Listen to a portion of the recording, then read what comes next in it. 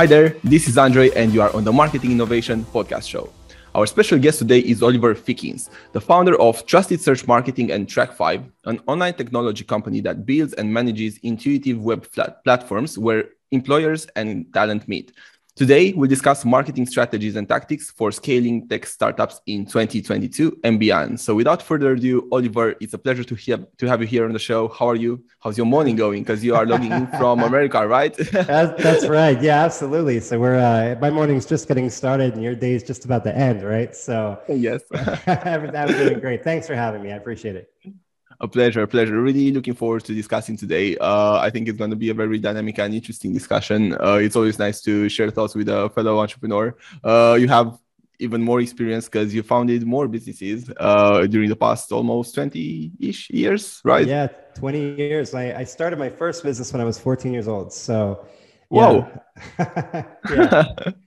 Okay, let's talk a bit about that one, maybe as a warm-up. As an appetizer, right? So, yeah. So, first off, I come from a family of entrepreneurs. Well, mainly my father, right? So, I'm actually, as I was telling you before the show, I was actually born in England, in Southampton, and grew up in London and Southampton. And my father was in the Royal Navy, but he turned into an entrepreneur while he was in the Navy. Opened up a catering company while he was stationed, in the UK, and then he was stationed in Portugal. And he opened up another catering company. He ended up selling it, making some money while he was enlisted, left the military, and parlayed that money into other startups. So I got to watch the entrepreneurial process over and over and over again. My father wasn't somebody that really liked to manage companies. He was the entrepreneur's entrepreneur. He liked to get in, scale a company, and exit, which is what a lot of entrepreneurs like to do. And by the way, for your entrepreneurial audience, like that's an important skill to recognize, right? Like if there's a difference between starting a company and managing a company, they are not the same thing. Those two job descriptions and responsibilities are not interchangeable.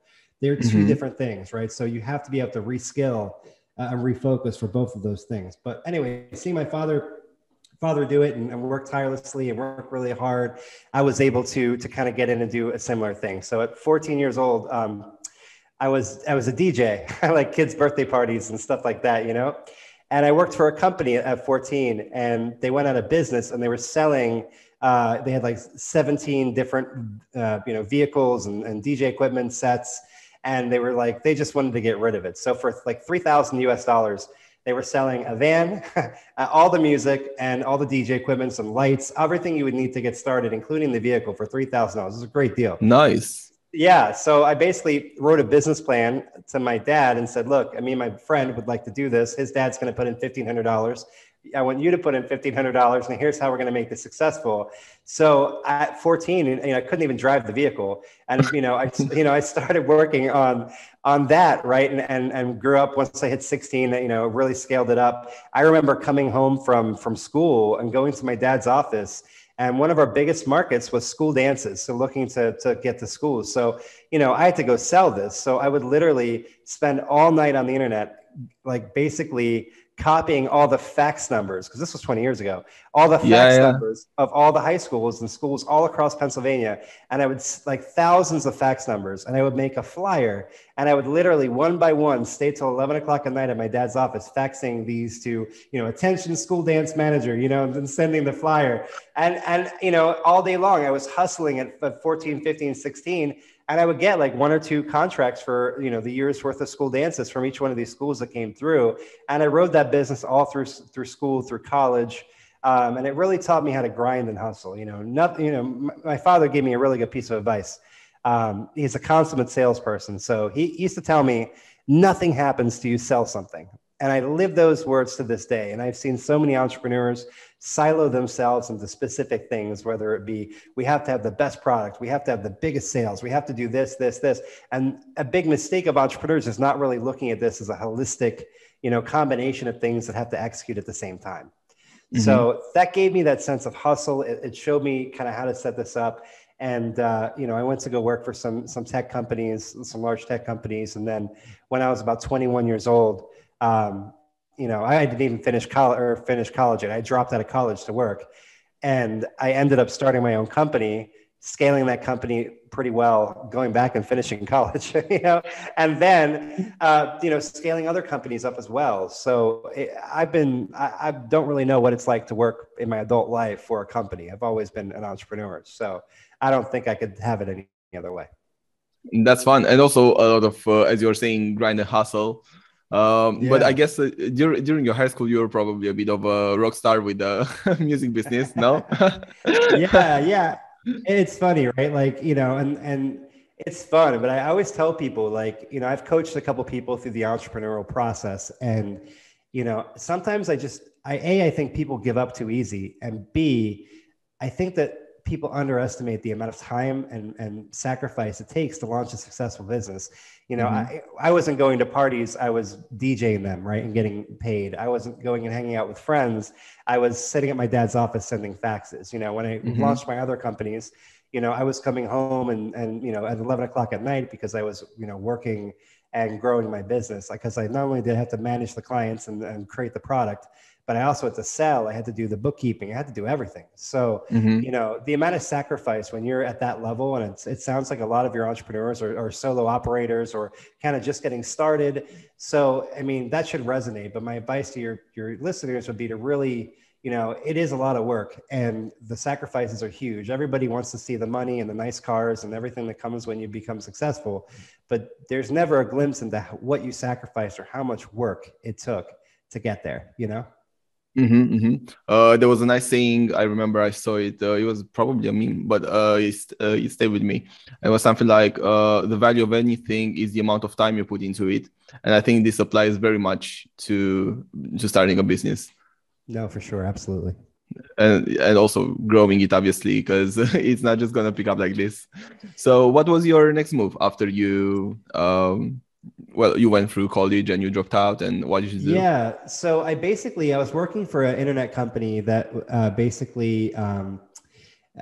was it was kind of like very early social networking, kind of like MySpace or Facebook. But instead of one platform, the concept behind this tech company was to create a scalable platform in a specific vertical or niche or location, and then create the platform to be able to duplicate these very quickly, almost with a push of a button, and give access to people. So, if you wanted to come and make a marketing social network, you could launch an account, launch a social network, and you could populate it, run it. It would be completely free. But then this company was able to run advertising throughout the entire platform of social network sites, and then they could target it based on demographic. If they had a golf company that's selling golf clubs, for example, if there was a social network targeting older people or high-end kind of interests or hobbies, they could just run it through that. So the company was funded with a couple $1 million. We went through that process. It ended up not surviving. It didn't do well. But during that time, I met another fellow marketing friend of mine who he had a side hustle, a little bit of a side business. And he was basically an SEO. He did internet marketing like me. And basically what he did was he was recruiting nurses through a little website. Basically, it was nothing more than a page or two and a form.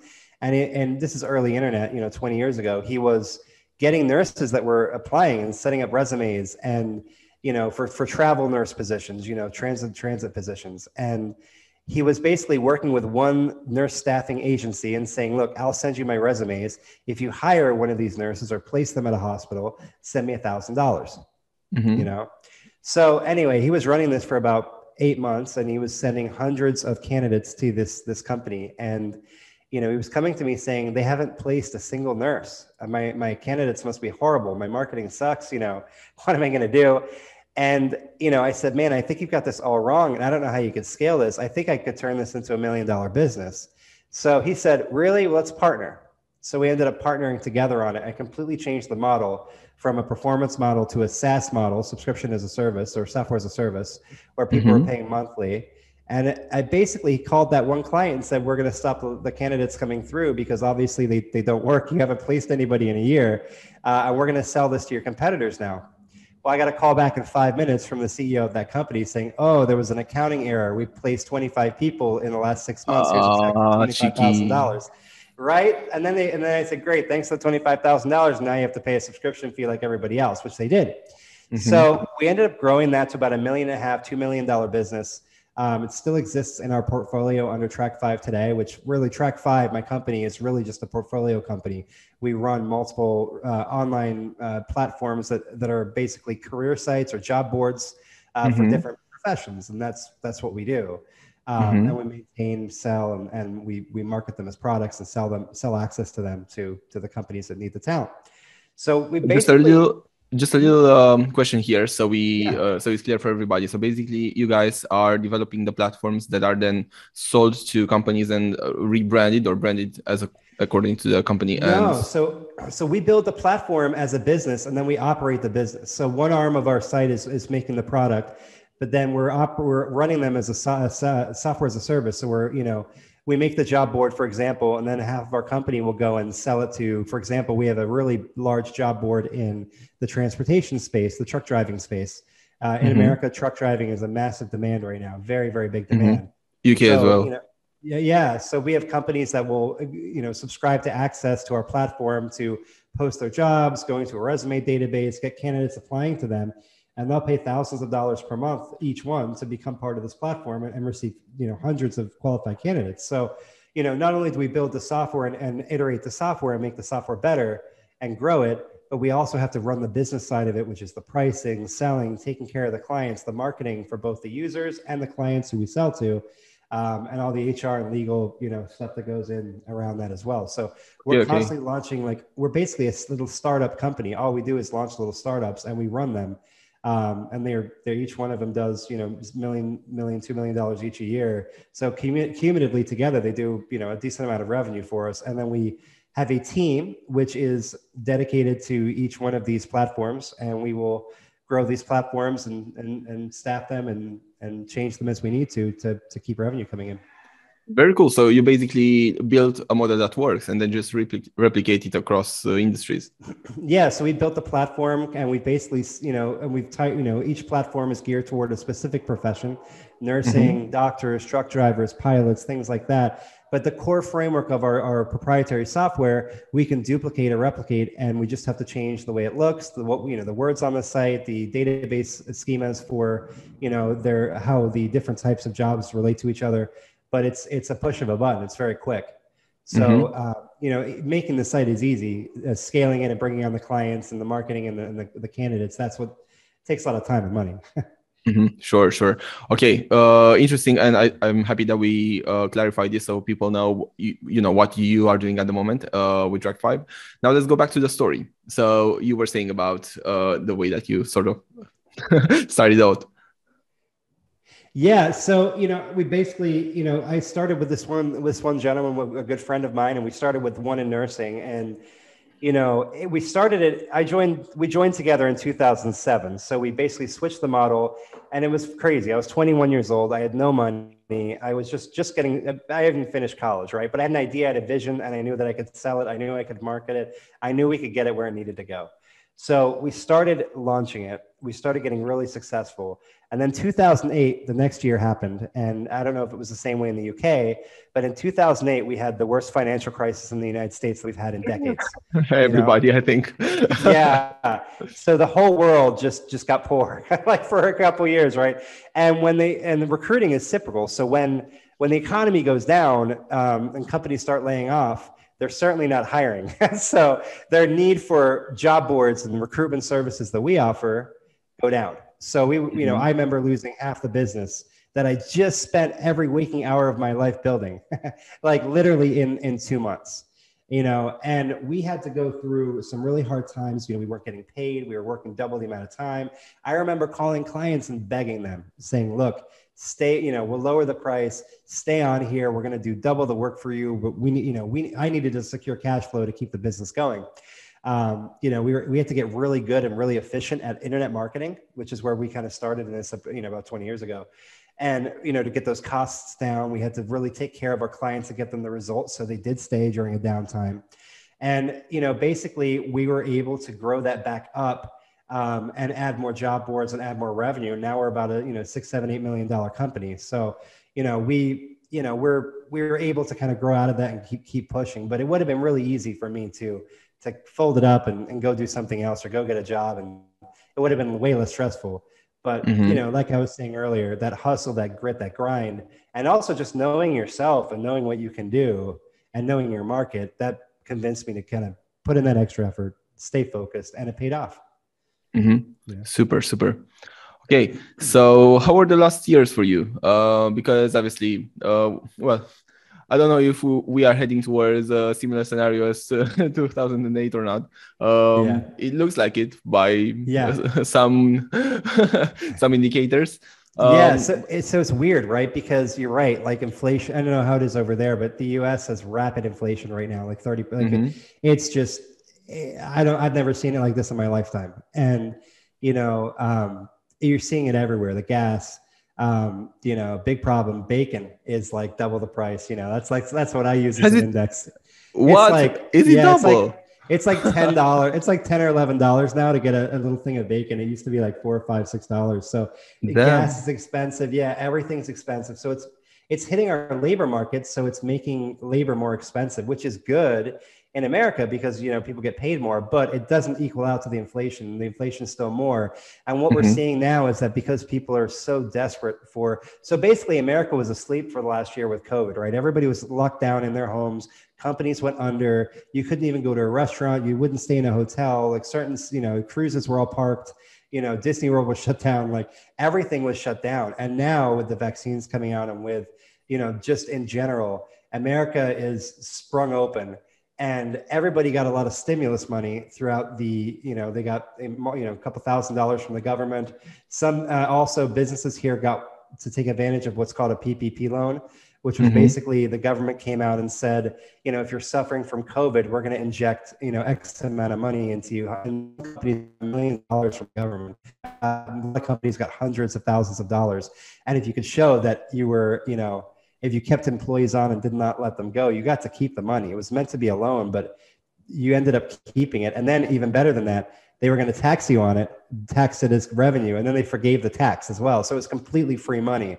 So you have all these, you know, business owners that, you know, yes, they suffered, but they were also given some help. And the whole economy has just been saving money for a year, not going out to eat, not going on vacations.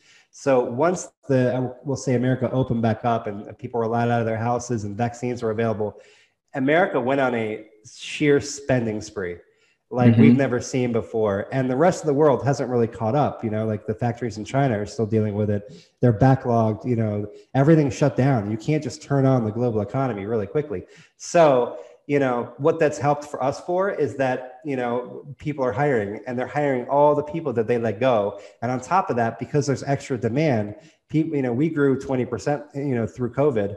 You know, right after once we opened up, we grew like a rocket ship and we've been really trying to keep up with all the demand. So it's been really good for us, but it's been challenging. It's been good from a demand perspective, but it's been difficult because of the challenges related to trying to find people to work, the increased costs, and every cost has gone up for us. But thank God the demand has gone up as well. So it's just a very challenging and crazy environment to work in. I've never seen anything like it. Assuming it's the same over there. Yeah, and Europe as well. Like, I'm not very aware of the situation in China and the sort of Asian countries, but here as well. I mean, I guess it has to do a lot with the increase in gas price and everything that has to do with the energy sector. But as you said, people probably have saved a lot. Certainly, a lot of businesses have gone bankrupt during this time, and now since things have started to open a bit during the summer, now they are sort of going back into a little sort of lockdown. But I guess everybody should be a bit cautious in terms of how they direct their, first of all, how they save up money for what's coming, because we don't really know. And then, of course, just to spend money more cautiously. And I have a question. This doesn't really have to do with our subject, but since we are at it, how do you see, you know, from you guys, from America, how are things looking economically? Do you have any prediction, or are you taking certain measures to ensure that you'll do well in a scenario? If you have a scenario, even better, like one that you believe will happen. I think that would be interesting for us, because I guess many of our listeners are a bit like us in the way that they have their hands deep into the business world. Well, like it's interesting, right? Like the top 1%, especially like the business owners and things like that, received a lot of capital from the U.S. government during COVID. So the people that have the most disposable income at this point have a ton of extra money to burn, and especially right now with business going so crazy, and the stock market going so crazy in the U.S. The big earners have a lot of extra cash. Unfortunately, people on the lower rungs that don't necessarily have that disposable income, they're getting the brunt of it, right? Because the inflation's here, they're spending more. There is wage increase, but it just doesn't match. So, but we are seeing the demand is just so huge right now in the U.S. and it's going to take years to go through this demand. They can't even sell cars right now because they can't get parts. There's a waiting list for just about everything. There's so much pent up demand, from the consumers in this country that everything is going really, really well if you own a business. But if you're trying to put food on the table, unfortunately, it's a little bit tougher. But for us, I mean, really with the entrance of COVID and the variants, and I feel like it's musical chairs, like COVID just goes around the world, it comes back again, like we'll do really, really good. And then you hear Germany is like, oh, Germany's doing really good, right? Then now they're having it again, or India's doing good, and then they go, horrible, or Italy, or England, or Buenos Aires, Argentina, wherever, right? Like COVID just kind of goes around the world, but it always comes back. So we're always kind of going in these little curves where it comes down and we let our guard down. And then 4 months later, we have a humongous big spike. And, what that does as a business owner, I think, is make it very difficult to forward plan. Planning is almost impossible long term, because you can't account for things like government shutting down. You can't account for, inflation that's just moving around. You can't account for your office being shut down because of COVID infections and things like that. I mean, you can at some point, but you can't really put pen to paper and say what your business is going to be doing in 2 years from now. The market is just too unstable. So, for us, there's a lot of short-term planning and really working on being agile, being able to move quickly to opportunities, avoid threats. But a lot of it too is making sure that we have a lot more money in the bank than we ever did before, because we want to be able to weather the storm a little bit easier. Yeah, good moves. I'm with you here. And that's also why we started our trusted search marketing brand. We've done digital marketing for 15 years here at TrackFive. We're very good at it. I mean, insanely good at it.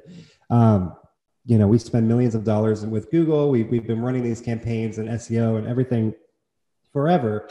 And, I actually used to own, in 2010, I actually started another digital agency. We grew that up to a $2-3 million agency, and I sold it off.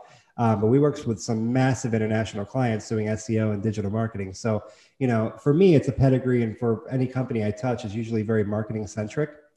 But for us, the reason we opened up this division of our holding company called Trusted Search Marketing, which is a digital marketing agency, is because we were so pigeonholed in recruiting. When COVID hit, we lost 20% of our revenue because nobody was hiring. But I can tell you what went 20% the other way is digital marketing, because all the brick and mortar, all the local store shops and things like that, everybody went online and they needed SEO, they needed internet marketing.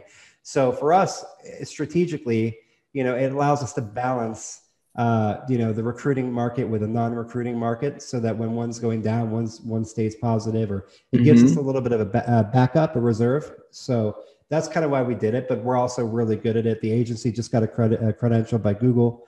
We're a Google partner agency. We've won some awards already, and we just have a different take on it. So we've been working with some clients in e-commerce, but surprisingly, because we have such a background in recruiting, we have a lot of recruiting companies that are coming to us, truck driving companies, healthcare companies, asking us to do digital for recruiting talent, so it's been interesting. It's not how we thought it was going to go. We thought we were going to be doing e-commerce and working with businesses, and that's what we thought was going to be, that's what we wanted it to be. But as soon as we took our expertise in recruiting and opened up a digital agency, all the people that use us and know us in the recruiting space came over and said, can you do digital for us, and should teach us how to do it. So cool. It's kind of like the market has told us what it wants from us. And although we could do both, we're going to follow what the market, where the demand is. Yeah, sure. But yeah, it worked out well. Nice. Okay, so now since we came back to the marketing subject, let's see how you guys are planning your current marketing. And given the sort of shaky environment, how are you guys looking at let's say the small startups that you are running, I don't know if it's fair to call them that, but let's say you are launching a new platform and it's from scratch. It's a technology product. And what I think would be interesting to do is try to draw up some points where that would be applicable for virtually most of the tech startups out there. So if you were to think through your experience right now of launching a new tech startup, whether that's a SaaS or not, let's say it's a SaaS, but not necessarily limited to it. What would be the approach that you'd have, or maybe you already do, to putting it out on the market now in the end of 2021, beginning of 2022? Yeah, so some really interesting things have happened in the marketing world, so to speak, in the last year or two. We've seen obviously influencer marketing, content marketing really become its own thing. It was kind of lumped into, SEO or lumped into just general marketing or PR. But now content marketing and influencer marketing have really matured and broken out into their own segments. So that's a really fun space. And now oftentimes, we see, we want to do social media advertising, we need content. Now we kind of look at it backwards, where we have a content marketing strategy and it's going to be fueled and promoted by social media, right? So we use social as an arm to promote the content that we're promoting. So, getting into things like video is really huge. We're seeing some great results with some video marketing that we're doing, influencer marketing, things like that. But for a tech company, it depends if you're a business to consumer or a business to business company. If you're selling to businesses, there's a little bit different market. So if you're doing that, what we call account-based marketing or ABM, where we're really working and producing content for that business. So becoming an industry leader in that business and having that content tie into the solution that we have. So, if you're a product, a tech product in the finance space or the payroll space, for example, you may be producing content all around the payroll industry and niche, and coming to the market with really breathtaking statistics or perspective that really position you as the expert for that industry. But you're using social, whether it be LinkedIn, or just even generally some of the generic social platforms to really promote that. But some of the things that have really been interesting as well is we do a lot of paid ads. So a lot of media buying, whether it be Google ads, Facebook ads, Instagram ads, TikTok ads, we're in all these. And what we've seen over the last year has been really interesting to this, because Facebook, and Google pretty much, Apple came out with that whole iOS update about 7 months ago, where you had to opt into privacy, right? And that's been I think a global trend. Like everybody wants more privacy, right? It basically made it really difficult to place tracking cookies and use pixels to track remarketing and things like that. So across the entire world, everyone's pay-per-click marketing campaigns became worse, like overnight, because one of the reasons these mediums work so well is because, if I'm selling houses and I want to find what we call an in-market audience, somebody that's looking for a house, I can identify that on YouTube, for example. I can identify that person on Facebook. Well, now, because the tracking is gone, they're less likely to be able to be as accurate. Or B, if I want to build a remarketing audience, so people coming to my website and remarket to them, not only can I not cookie them anymore, if they're on a mobile phone or an Apple phone specifically, they can also opt out retroactively. So they can opt out and be removed from an audience that they were already in. So we had an e-commerce client that was selling tanning products, for example, the decent, e-commerce product and decent commerce client. We were using what's called remarketing, right? So we were, doing Facebook ads, Google ads, things like that. And we were killing it on Facebook. We were selling this at a 5 to 10x, on this product. Every dollar they spent, they were making $10 in revenue off their product. And remarketing for them worked really, really well. Well, as soon as this iOS update happened, and all of a sudden their marketing audience group started getting smaller and smaller and smaller, and the cost per sale ended up going from like a 10x to an 8x to a 3x to a 2x. And right before our very eyes, it happened immediately. Some of our brands at TrackFive, our cost per client acquisition doubled because of this, because the targeting wasn't as good, and the reporting isn't as good, the attribution isn't as good. So so a lot of people went out of business, a lot of people cried and moaned, and they're really upset, and it is upsetting, it's very frustrating. But what are your options, right? You can go with it, and you can try to find a way around it, or you can admit defeat. So we decided to go with it. So we came up with a bunch of ideas. We tested a bunch of ideas. Not only were we able to bring those back in line, those costs back in line, but we were able to make them even better than before. So I think when challenges like this arise in marketing and changes in the global landscape for marketing, I think it really gives marketing people an opportunity to dust off those skills and to solve the problem. And I think that's a very entrepreneurial way to look at it. It's like, for me, whether it's a marketing issue or a business issue, it's, I'm a fireman. All I do is put out fires, right? So like I have to find a way to win because I'm not gonna quit. So it's American spirit right there. on this note, but you probably have found it as well, just worth mentioning. For example, what we found as a fix to the issue that occurred then was using a lot of the lookalike audiences and creating custom audiences and then creating lookalike on specific custom audiences.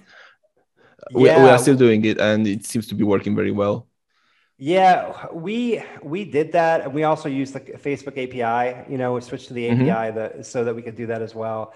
The difference for us in niche products, where it was a little bit harder to get that lookalike audience, once you go down lower in the niche, once you were a little bit broader and there was a little bit more multifacet to the target market, then it was okay. But once we got super niche, and super small in the targeting, it just became not as effective. We also found some interesting things too. For example, testing different ad creatives like video and image ads and carousel ads. And we would notice that when we swapped the image, the impressions would throttle, right? So like when we went from image to video, for example, the impressions would throttle and the cost per click or the cost per lead or acquisition cost would skyrocket as well. So we were also able to test the distribution network of like Facebook and Instagram, for example, to find out what creatives actually produce, because they don't show up in the same places and they're not promoted with the same force, right? So we did a bunch of testing to find out what the combination of like I said, we tried to look like audiences and things like that. And for our niches, they did better, but they still didn't get us to where we were. We ended up doing some things with video and some creative things and also it helps you be a better marketer because we took it all the way up the funnel, right? So we started looking at our landing pages. Like we started, swapping up our ads, working on day parsing and just getting all the fundamental things in marketing that sometimes we overlook for the shiny objects like retargeting or, lookalike audiences or programmatic, right? Like, sometimes we're so focused as marketers on that type of stuff. We forget that our landing page hasn't been freshened up for a year and the conversion rate has been failing, or the fact that we could be doing testing. And, we just did a landing page change, during this process as well.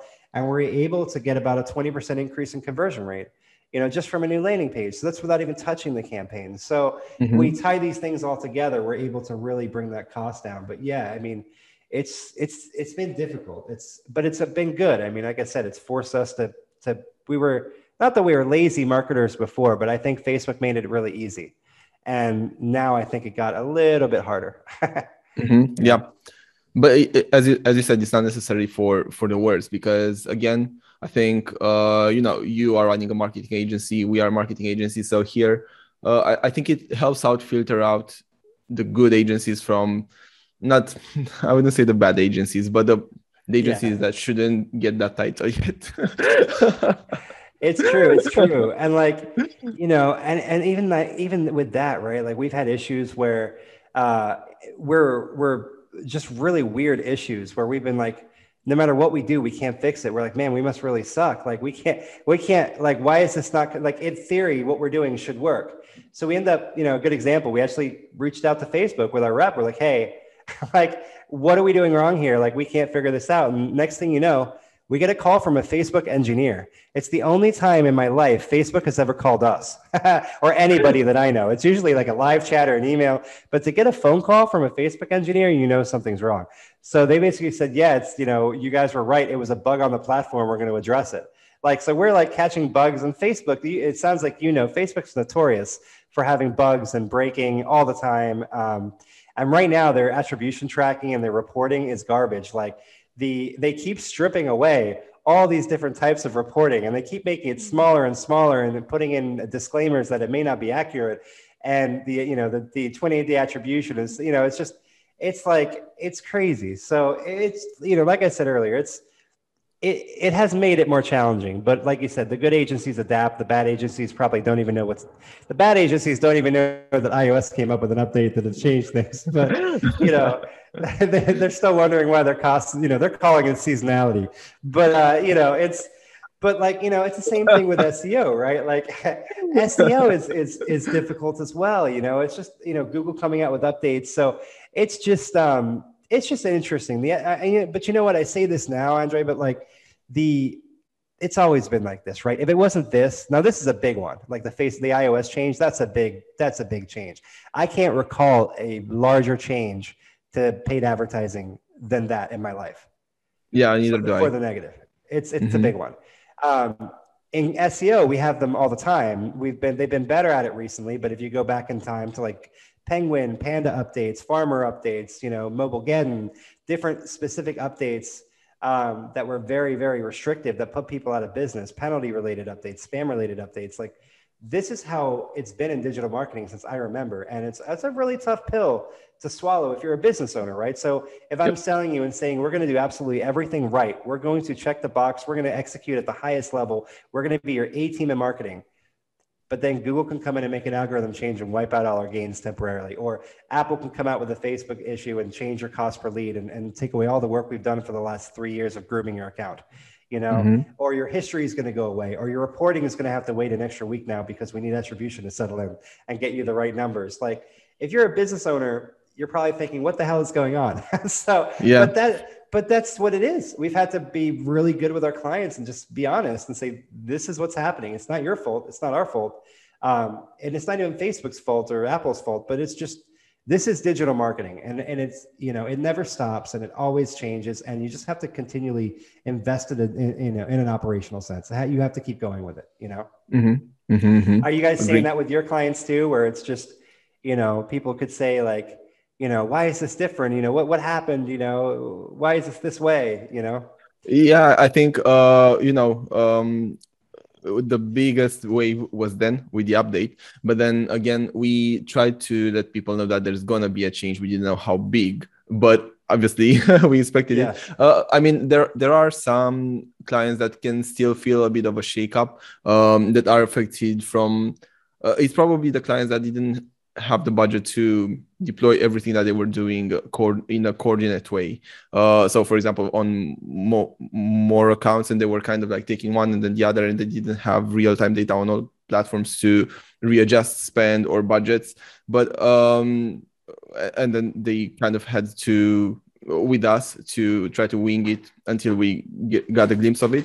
And really the essence. But now everything seems to be much better. I think people got accustomed to the new world of marketing, let's say, and I think it's all going well. I mean, obviously, as you mentioned in terms of the Facebook, sorry, there is a bit of noise. 1 second. That's okay. Okay, so Andrei, when you edit, please, if you can cut out this little bit here. Cool, because we'll have the video edited. Okay, so yeah, everything seems to get much better now. So yeah, we're looking forward to the Black Friday time and then Christmas. And I feel the platforms also try to, they strip out these reporting elements, and the algorithm is not great.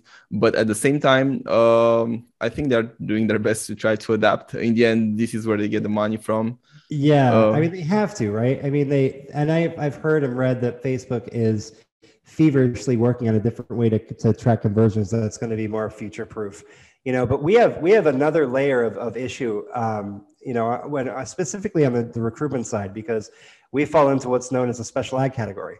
So these special ad categories are obviously things like, for those of your audience who don't know, when you're in a market like, for example, finance or employment, or just there's like 3 or 4 other things that go into the special ad category. And I don't know if it's that way. I imagine it's that way overseas as well, but I know it's that way in the US. Yeah, so it is. The idea being, if I was going to put up a job to recruit somebody and I said, the only people that can apply are between the ages of 15 to 30 that live in these neighborhoods that are this ethnicity, that would not fly, right? We'd be flagged as discrimination, and rightfully so. So the government came out here and then Facebook made the change saying, if you're recruiting, you have, 0 targeting, and essentially you can try to target to a profession, but not all professions are representative in Facebook's options, right? So, sometimes you have to pick something close, and then essentially you would let the cookie or let the tracking go through the learning process and optimize the conversions based on that, right? So essentially in a special ad category, you're giving Facebook a jump start into the first level of this. But then you have to wait and be patient and let Facebook work through the learning phase of optimizing conversions, based on your performance. So the problem with this is that Facebook's targeting sucks. So it's not as good as it used to be. And the other problem is they're not transparent with any data, right? So you can't even tell what Facebook's doing in certain cases. Not enough to make, when you're in a, like, for example, us being in a I'll give you a good example.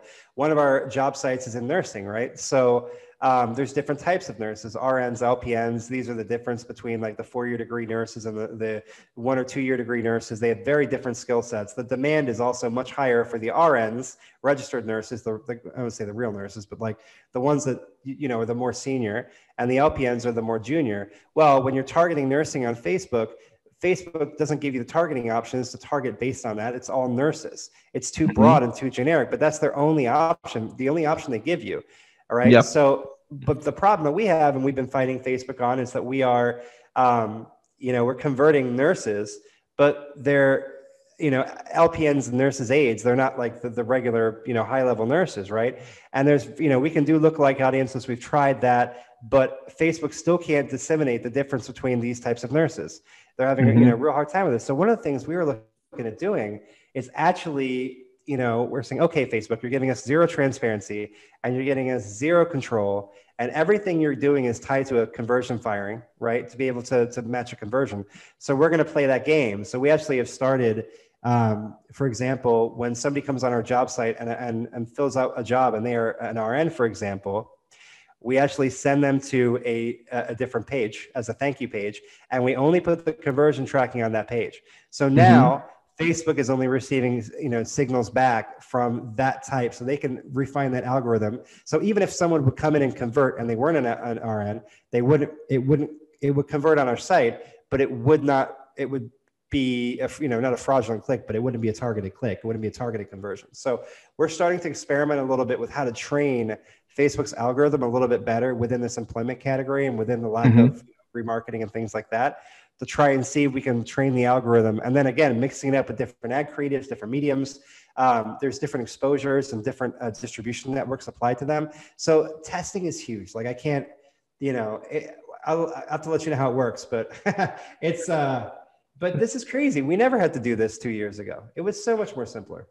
Yeah, and also now you need far bigger budgets to execute something like what you just mentioned, rather than just getting those 50 conversions in 7 days or 30 days with a like a relatively smaller budget, definitely smaller than one required to filter out the conversions and go through the journey that you mentioned just now. Yeah. And even just, the seasonality and the changes, right? So we saw a lot of people swim to Google when Facebook had these issues. We saw not a mass exodus from Facebook, but a lot of people hanging up Facebook for a little bit because they just weren't seeing the results. And Google became more competitive once Facebook started getting a higher cost per acquisition, right? So we saw that attribute to the higher costs in the auction within Google, therefore also translating to higher cost per leads, but sometimes still better than Facebook. So there's just a lot. So I guess this goes to why you really need an agency. If you're a startup company, right? And I speak to a lot of people all day that are like, I'm doing this myself. I'm doing well. And yeah, you may get conversions, but you don't know how well you're doing. I mean, we do a lot in recruitment, right? So we know what our campaigns produce at, and we work with companies in the industry that are spending, 15, 20 times the cost per acquisition that we get in the same channel. And they think they're doing fantastic. So it's, we almost don't want to tell them what we're doing because it'll make them feel bad, but we, you have to have the experience and an agency like yourselves or us. I mean, you just have to be in it all the time. You have to be in the ecosystem. Okay, so now since I'm really glad that we discussed all these issues, because I think if we just told people that you really need to be cautious, maybe it wouldn't have weighted that much in the argument of why. So it's good that we maybe brought these issues up front.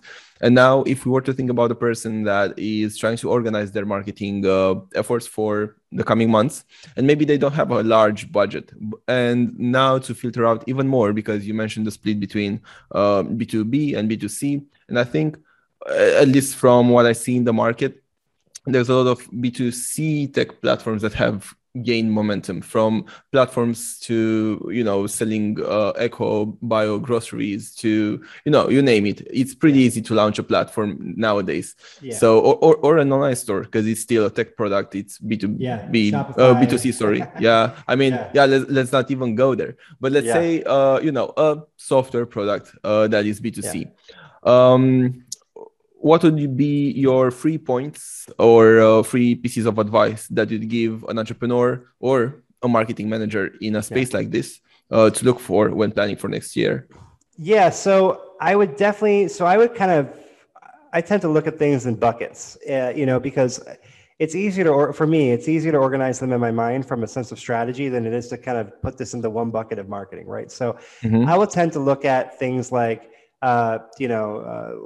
long-term marketing, short-term marketing, and also new sales versus recurring sales, right? So, because they would have different strategies and different tactics and mediums. Long-term, you got to put SEO in play there. You can't really put SEO as a short-term. You'll see short-term gains, but it's really a long-term endeavor. It's something, especially if you're in a really complicated niche, it could take you years. And to be honest, a good SEO firm would tell you that at some point it's not even worth it. We had somebody that came to us a couple of years ago, and they wanted to rank #1 for skincare, and that was their pet term. And it doesn't matter what budget they come to the table with, they're not going to do it. Not within a couple of years. I mean, they're 10 years behind. The biggest companies and billionaire brands. Have been doing it. So we tried to get them to focus on some more meaty middle type of keywords, some long tail keywords to search some short gains. But we call it like a vanity metric, where a vanity metric for us is when the owner of the company just wants to tell his friends that he ranks for skincare, but doesn't really care how much it costs to get him there or what business impact it has. So, we ended up not being a good fit because we're just not going to lie to anybody. But, SEO is a great long-term instruction. You got to be in it for the long term. You got to go with the algorithm updates and the changes. Under that, you're going to be producing a lot of content and online PR that you can also recycle into your social campaigns. Pay-per-click, paid social, I love as a short term. I also like to do it before I do SEO. I like to do paid search and social first, specifically paid search, because I get real-time real-time, what's the word I'm looking for? Validate. Yeah, real-time data, but real-time validation on my keywords, my ad copy, my click-through rates. So I can actually start experimenting with things like a click-through rate, right, on an ad. I could have several ads targeted, and I can find out which ones produce better. Well, guess what? Those become my meta tag, or get my meta and title tags on my website when I do my SEO, because I've proven that I can optimize that language for SEO keywords, but I've now done real-time experimenting to find which one has a better click-through rate. Again, SEOs and internet marketers, sometimes they focus so much on the shiny things in front of them that they forget to look at all of it, right? So if I rank for #1 on whatever term, right? I'm shown in front of millions of searches, but my click-through rate is half of what it could be. I'm losing half the amount of traffic. And that, 1% click-through rate to a 2% click-through rate on a head term that brings in hundreds of thousands of clicks, that's a lot. That could result in millions of dollars worth of sales. So from an SEO perspective, taking it full stack and full funnel, I'm really, going from there, using paid search and social, and really experimenting there. I tend to bring content marketing at this point as well, because I need it for SEO. I need it for paid search and social. And I'll typically try to produce a content calendar that mirrors all of them together, so that they're all kind of talking about the same thing. It's not kind of a schizophrenic type of like content strategy where it doesn't make sense together, right? And they should all be pushing kind of what your goals are for that time frame. So search, social, PPC, definitely rolling out with those. And I would say also, a lot of people, their startups are so focused on getting the sale, they sometimes, again, shiny object, they forget to focus on, keeping the sale, upselling the sale, referring other people from the sale. So having things like retargeting, good account-based marketing where you're going out and using things like email or social, retargeting throughout the social networks to get people to upgrade, upsell, keep them going, and things like that. Cross-sell amongst other products, things they left in the cart, that kind of thing, if you're talking e-commerce. So those are the things I would really work on. For starting up, content SEO, PPC, and retargeting, things like that. I mean, those are my go-tos for those. Love it. Super cool. And also, two things that I would mention, and you can, you can argue with them if you feel like you don't agree. One of them would be there's nothing wrong with, because we saw people that tend to see Google Ads, for example, and SEO as not complementary, but rather having to choose from the two. One is nothing wrong with. Actually, it's good to have the two done in parallel, because one serves, as you mentioned, in terms of buckets, the short-term goals and the information and data gathering, while as the other one is a medium to long-term activity. So you can, and you probably should do both in parallel. They also kind of saturate that first page of Google. Right now, you're taking up double the amount of spaces, you're pushing competitors down. And we know the click distribution from the top of the Google search results to the bottom, right? We know that, once you get past page, position 5, 6, 7, 8, 9, so to speak, it shrinks, right? So if you can get top positioning and a PPC positioning, you're really capitalizing on a lot. But I would also just throw in the SEO stuff too. There's a lot more now than just ranking, right? We got feature snippets, rich snippets, we have ads, we have, videos, we have rich media, universal search. We have so many different ways to show up in Google right now.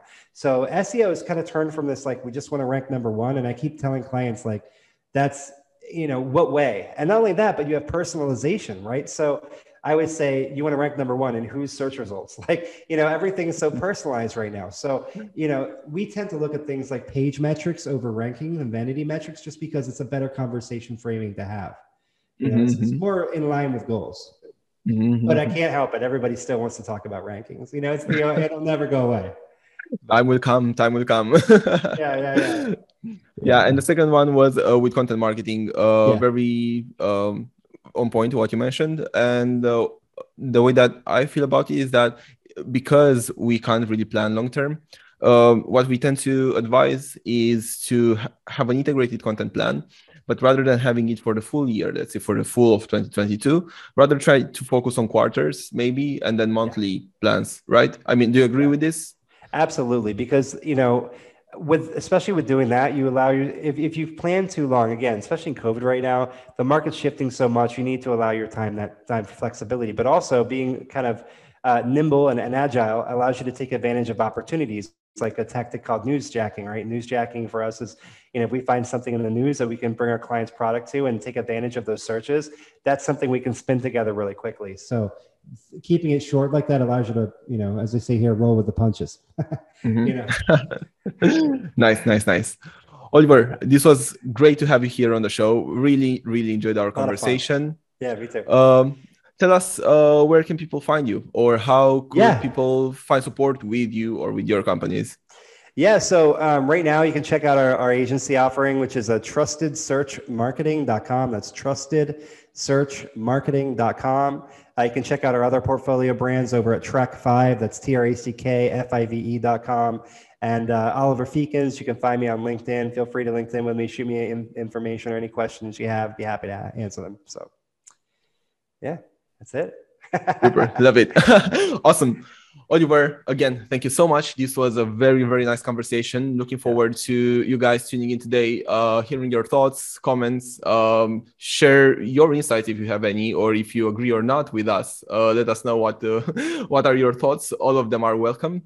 And as always, if you have any ideas or things that you'd like us to focus on, maybe even together in a future episode, let us know. You can email us at hello@marketyou.com or just post in the comments on YouTube if you watch this on YouTube, or otherwise, any way possible. You can LinkedIn me, LinkedIn with Oliver, and maybe we can sort something out to serve better your needs. Until then, best of luck with everything. Oliver, thank you so much again for being on the show. And I look forward so much. I look forward to hopefully meet you in person someday in America or the UK. Yeah, there you go. Maybe we'll see you. Have you ever been? Do you get to come to the SEO conferences over here at all? I guess now they're shut down, but no, I haven't had a chance yet. I was planning.